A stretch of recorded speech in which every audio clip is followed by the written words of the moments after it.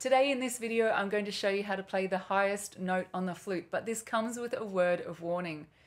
Being able to play the highest note on the flute is not a measure of your ability.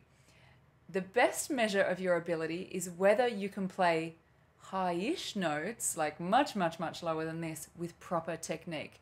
I'll tell you more about that at the end of this video. I've got a free mini course for you on how to play high notes, not this high, but with proper technique.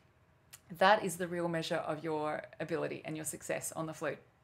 Okay, so if you look in any, or I should say most fingering charts, or if you look up online, the highest note of the flute, normally they will show you that it's a C. So this is a C, and the fingering is on the screen for you now. The way I explain this to my students, put your entire left hand on, including your little finger, but take your thumb off. And then on your right hand, the only thing down is your F finger. If you've got a B foot, and that's where you have not two of these keys, but three, you need to put down what's literally officially called the gizmo key. So B foot, B feet have a gizmo key. That is the technical name, it's hilarious. But if you have a C foot like mine with just two of these keys here, you just need your F key.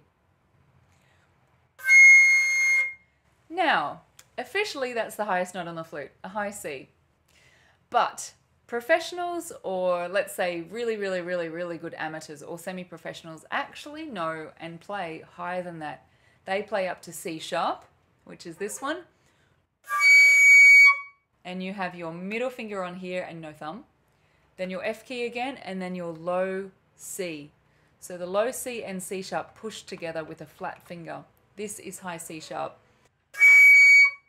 You can also go up the next note, and some composers write for this up to D. So thumb on and ring finger on your left hand.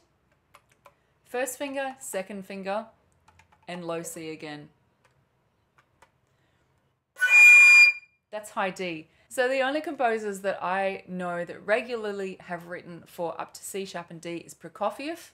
If you have a look at his classical symphony, there's a nice little flute bit that goes up all the way to high D. It's very rare for compositions to be written up this high, purely because when they were written, normally the flutes weren't able to go up that high. They weren't quite as Ferrari as they are now. I had a flute teacher explain that to me once. She called these flutes, modern flutes, Ferraris. Back in the old days, they couldn't do nearly as much as what they can do now. And for that reason, contemporary classical composers, you know, like in the last sort of 50 years or so, they're much more likely to write up that high for flute.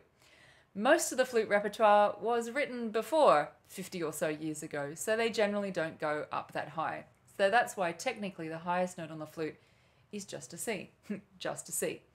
Now, I haven't introduced myself. My name is Jane, and I love teaching people how to get faster progress on the flute through learning proper technique.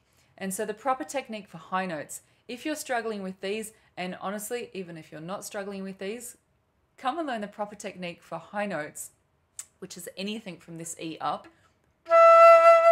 That's what I consider a high note, because you need to use the proper embouchure technique to get that note properly, which will then let you play higher with ease. So come and join me at www.flute.school/high notes, and I will show you the real way to play high notes easily. I'd love to see you there. See you later.